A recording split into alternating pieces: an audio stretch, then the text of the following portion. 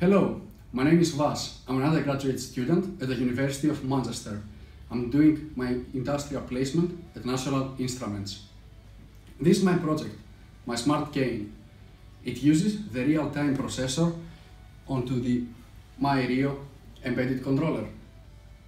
This is a standard white cane.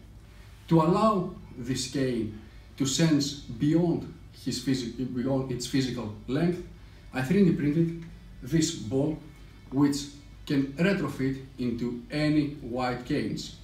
This ball is the enclosure for the ultrasonic sensor, which will provide an audio feedback to the user. The principle is the same as your car parking sensor. It informs you when an obstacle is close by with an audio feedback and when an obstacle is further away.